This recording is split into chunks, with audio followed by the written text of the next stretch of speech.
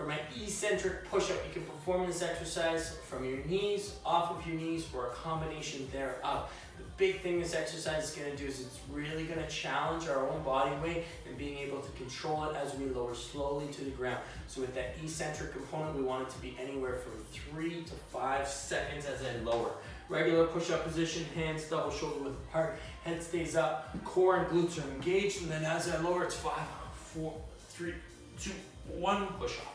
5, 4, 3, 2, 2, push off. 5, 4, 3, 2, 3, push off. What you might notice is as you continue to complete more reps, you get a little quicker and quicker on your lowering phase. That is no problem. Just do the best you can, obviously, first and foremost, to maintain your form, and then secondly, to lower in a controlled manner.